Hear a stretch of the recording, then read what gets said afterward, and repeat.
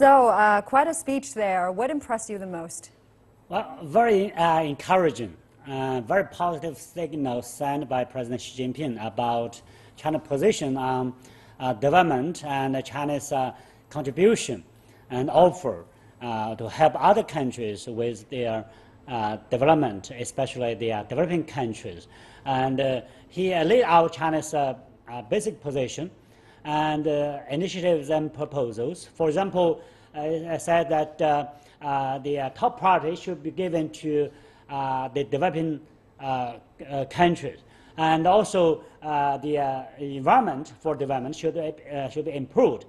He actually for that he mainly points refers to the peace, and also for he asked for improvement of the mechanism for development. And I'm really impressed by his announcement, big announcement actually, That's right. what China would like to do. And for example, the fund to be established for South-South development. That is kind of assistance fund. And initial, actually the $2 billion announced is initial contribution China would like to offer. That means in the future, with the circumstances, and China may contribute more to that. And also he announced that China will invest $12 billion in the least developed countries.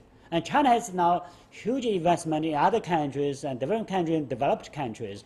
But he also mentioned the least developed countries. But what are some of the countries that are likely to be benefited the most? Most of them are actually in Africa, because most of the least developed countries are in Africa. And so China will invest in there and to help them develop their infrastructure, connectivity, and capacity building. So I believe that much of the investment will be actually loans, free loans from China. And also he also announced that China will relieve the least developed countries of their debt, which will mature actually by 2015. That's a huge amount of loans, credits offered by China in the past few decades. And that will help those least and island nations. So those countries will benefit from this announcement. Of course, President Xi Jinping announced that China will establish Development Knowledge Center, actually to help the developed countries with the awareness of this and share experiences, and also to help them with the communication. For example, the internet communication on energy and so on and so forth.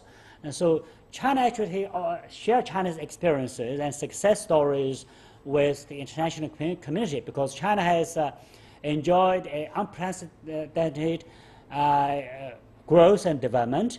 China has alleviated a huge population out of poverty.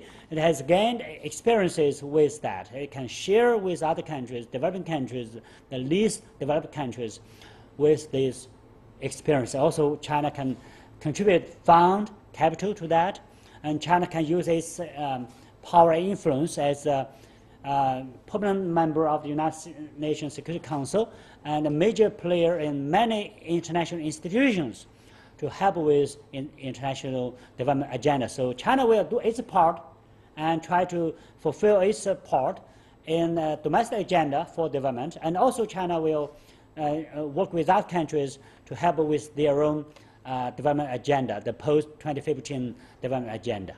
All right, President Xi definitely finished his overseas trip on a positive note. We'll see how that's going to be implemented in the future. Thank you very much, Mr. Jia Xiudong, joining me tonight.